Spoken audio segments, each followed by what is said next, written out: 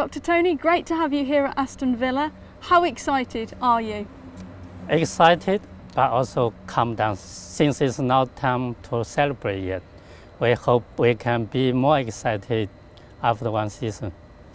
There's been a little delay in terms of completing this. How desperate are you to start work now? Yes, we need to get everything back to right track as soon as we can. Fortunately, I think we have been shopping everything. The manager team is ready. They have already been working hard for the past weeks. Aston Villa have been in a low moment in recent years. Is your ambition to get back to the Premier League first of all? Yes, and yes.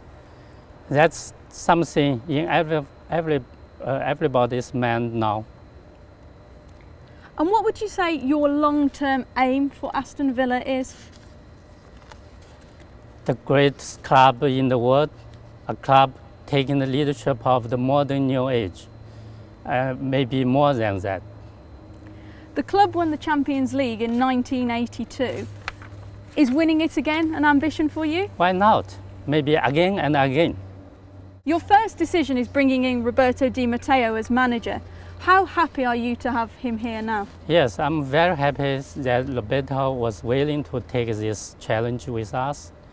I do need someone really into this and also confident enough to succeed. I think he's the right one.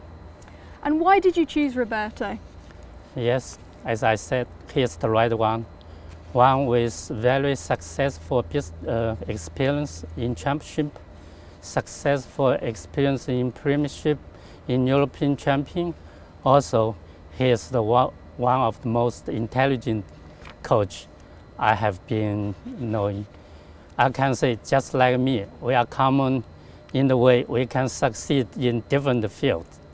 Last and most important, he understands what we run into and my ambition.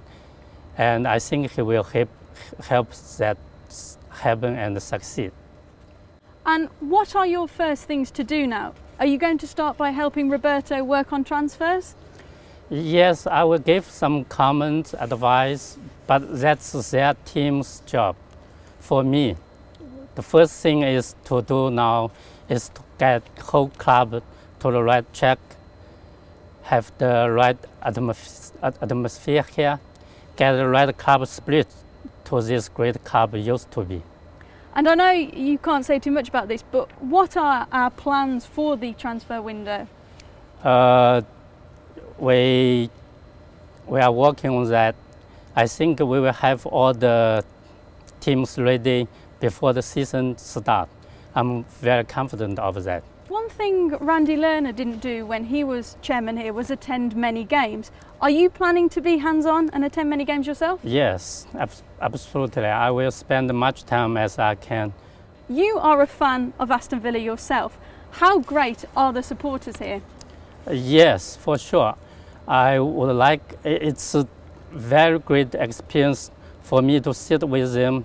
I love the passion and the feeling they give to this awesome stadium.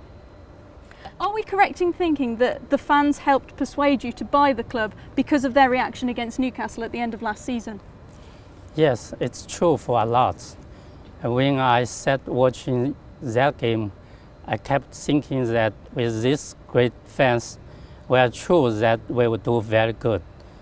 We stopped consecutive loss for that match. It was a very good hint. We can start to make the bet. And how important will the fans be? I always think the football is just like a platform or a stage with fans as base and columns to build up.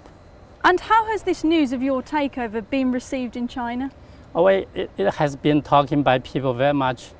I think it is a big story, and I hope it will be big in the future.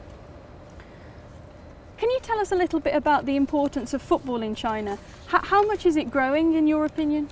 You can imagine there should be 2,000 to 3,000 million football fans there.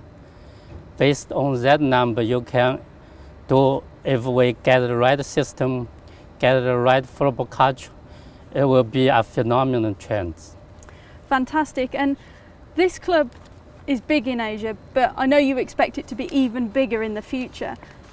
Do you want it to be the biggest club in Asia? Yes, a lot of Chinese fans send message, and a lot of viewers across the world send me the message since the day we announced takeoff. They said they will be Villa fans from that day forever. I'm sure it will be the biggest in Asia, and also I hope the biggest and the greatest in the world.